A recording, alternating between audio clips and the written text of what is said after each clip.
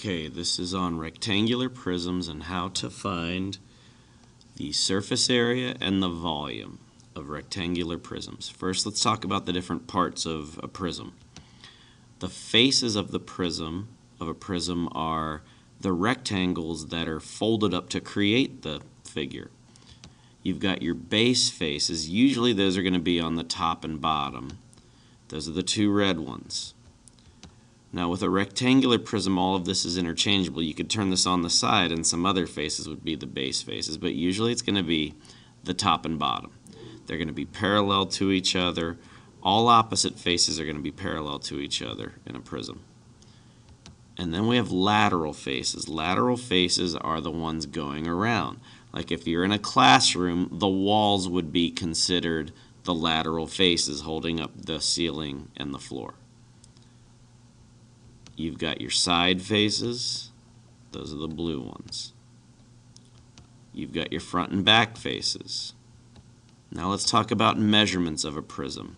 This is a three-dimensional figure, so there's going to be three measurements. You've got a side to side, an up and down, and then a depth, back and forth. That's that third dimension. We're going to call them length, width, and height. The length in this case is the side-to-side measurement. The height is the up and down. The width would be the depth.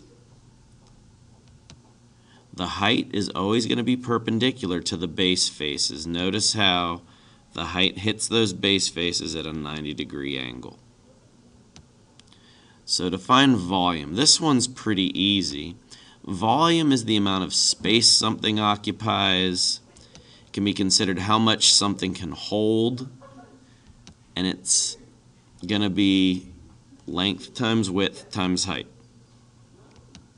Volume equals LWH, length times width times height. In this case, it's going to be 12 times 8 times 6, and you just multiply it out. 576 cubic centimeters. Volume is always measured in cubic units. How many little centimeter cubes could you fit inside that figure? That's a lot. So that's volume. You take your three dimensions and you multiply them. It gets a little more complicated with surface area. Surface area is how much to cover the object. Think wrapping paper. And for surface area, you have this, 2LW plus 2LH plus 2WH. L stands for length, W stands for width, H is height. So when we set it up, we're doing our substitution. We've got this 2 times 5 times 8. So I'm going to mark these with the blue ones. Do you see the bottom face and the top face? There's two of them, that's why I'm having the 2 in front. I'm finding the area of one of the rectangles, then doubling it. So then we have a 5 by 6 rectangle. That's the front and back. Those are those two faces. And then we have the 8 by 6. Those are our side faces that we're going to. And then what we do is multiply them out. 2 times 5 times 8, you write down the answer. 2 times 5 times 6, that gives you the 60. 2 times 8 times 6 gives you the 96. Then you add them up, and you're done. Now these are in square units, 236 square units, because they're saying how many little centimeters squared could you cover this figure in. So that's surface area. We're going to do one more example of surface area. So we've got a box or a prism, rectangular prism. Here are the measurements, and here is the formula. When we do our setup, we're going to plug them in. We've got the 3 by 2, top and bottom.